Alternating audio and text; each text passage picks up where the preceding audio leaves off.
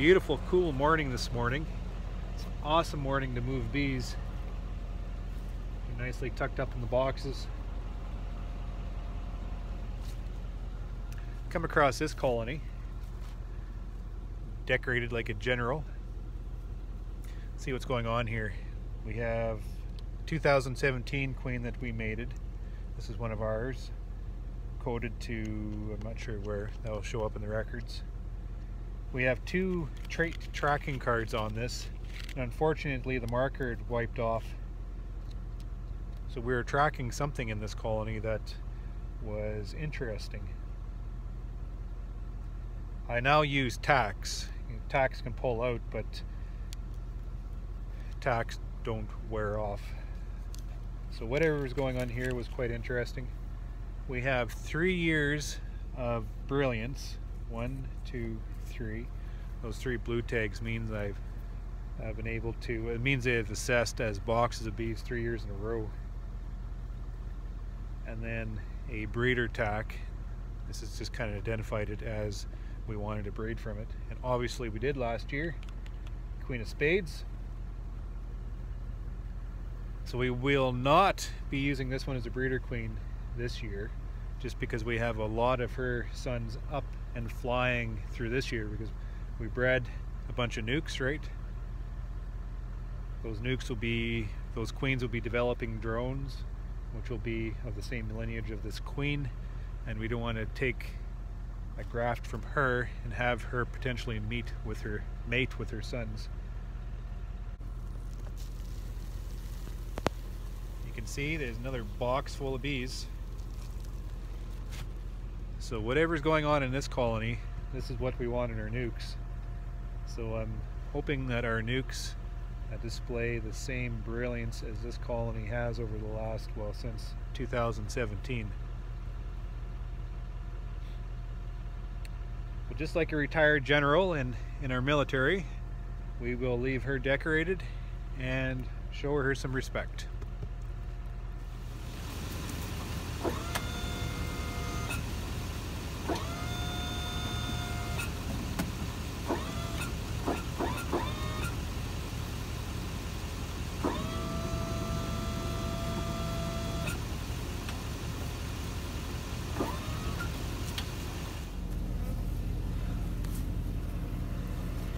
Here is a potential breeder that we identified.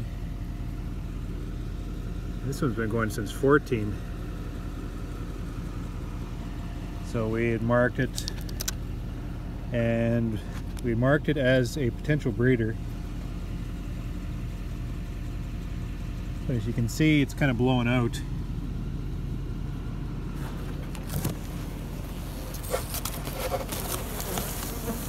Just a smattering of bees in there.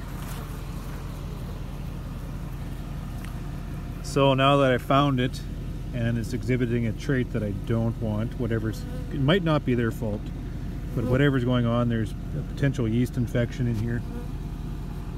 So if they can't handle such conditions, then we simply pull it away, and it will not be used as a breeder. It's likely going to be shuck out by the looks of the amount of bees in there and the condition of the colony.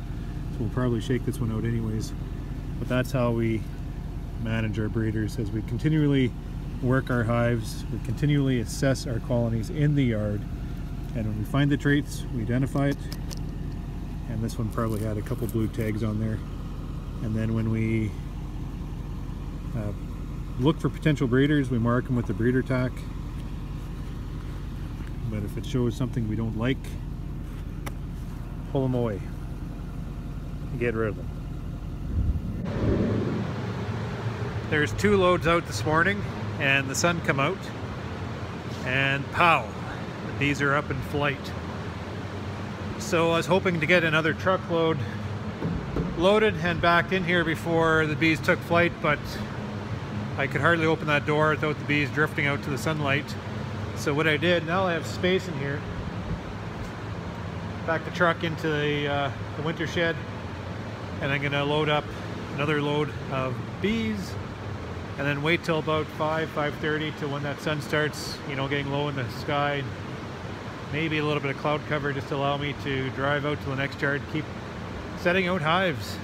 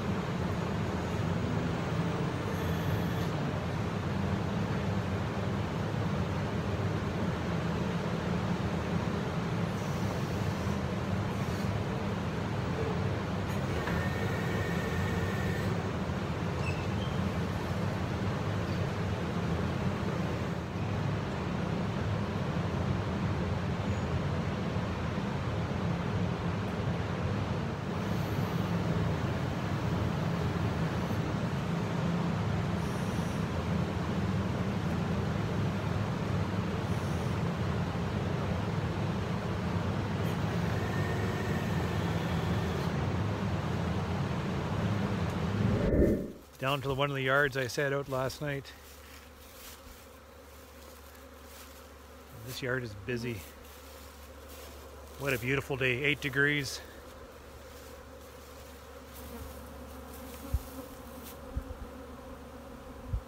Wow.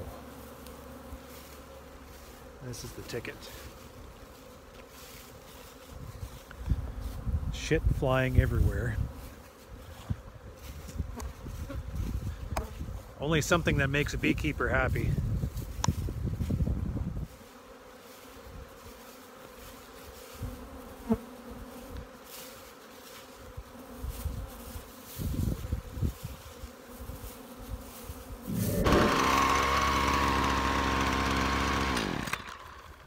Well, that is a first for me. Weed whipping a spring yard as opposed to snow blowing a spring yard. Typically I come into here and with the snowblower or the bucket, as I push the snow, it clears the yard out quite nice. But this year there's no snow, but a lot of grass. So I wanted to make myself a little bit of an open spot just to be able to set the bees into. And the entire time I'm thinking to myself, fire hazard.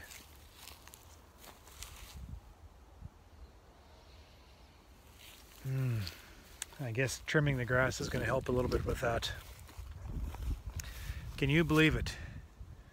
Weed whipping a springtime yard. We are dry. 5 o'clock and I'm working away at loading up the fives.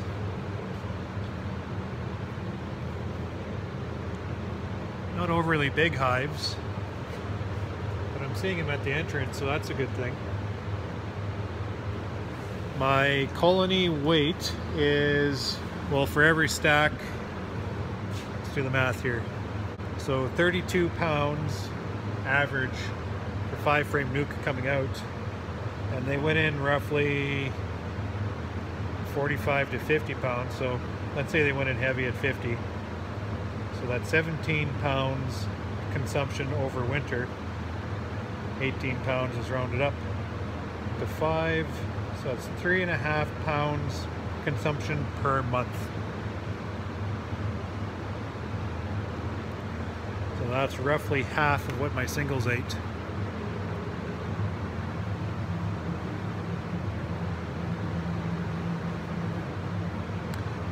Basically half of a single anyways. Very efficient. Definitely smaller colonies though. I don't see, it's hard to tell what I have here. But when they greet you in the entrance, when you load them up, that's a good sign.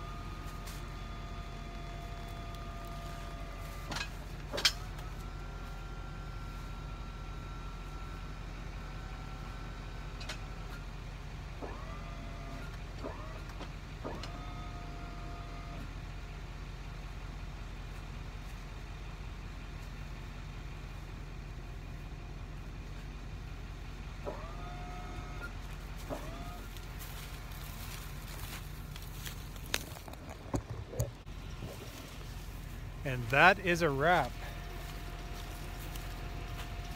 Wow. To think a few days ago I was just pondering the thought of moving hives out.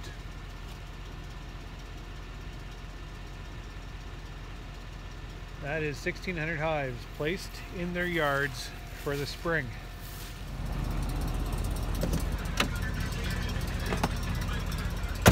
To be honest, I haven't cracked a colony since I opened up in that last video. Let's just see what is going on here. These nukes, I expect these 5s to be a little bit smaller. Just the way it is.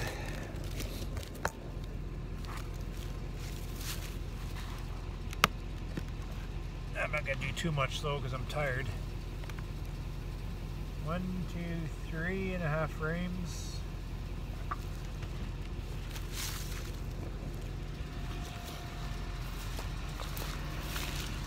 Random assessment.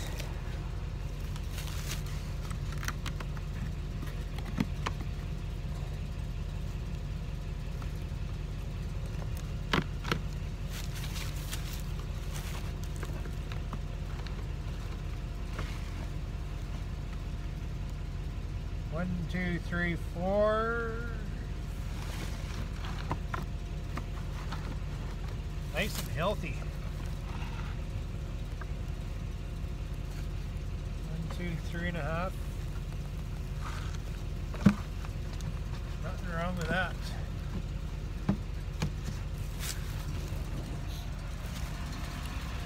Boy, oh boy. If we get a little bit of nice weather, I tell you.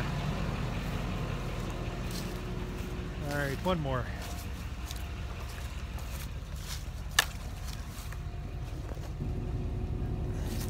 We wouldn't be so lucky to get nice weather this spring, would we? A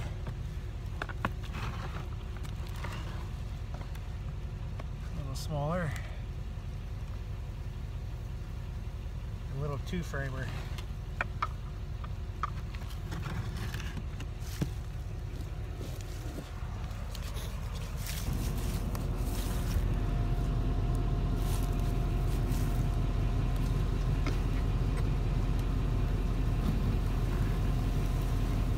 A box of these. That's my girls. That one needs feed.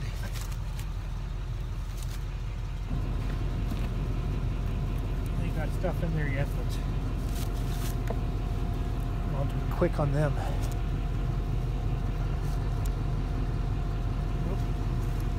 There, I'll mark this for Carrie.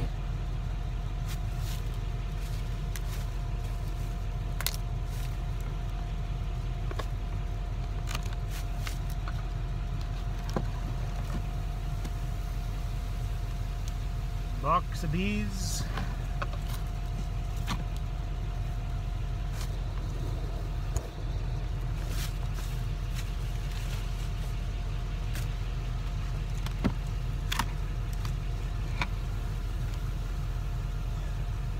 Box of bees.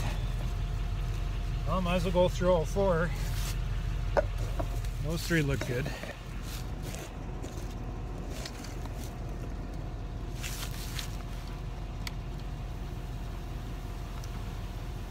Box of bees. This pallet can use some honey. Ah, man.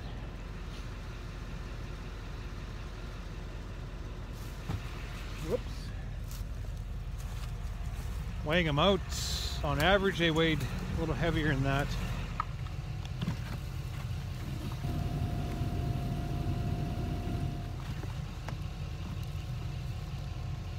That one needs feed.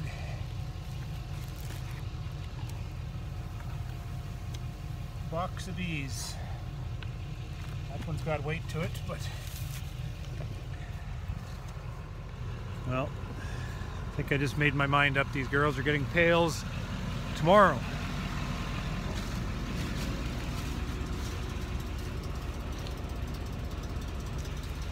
The start of 15-hour days, and it just carries on.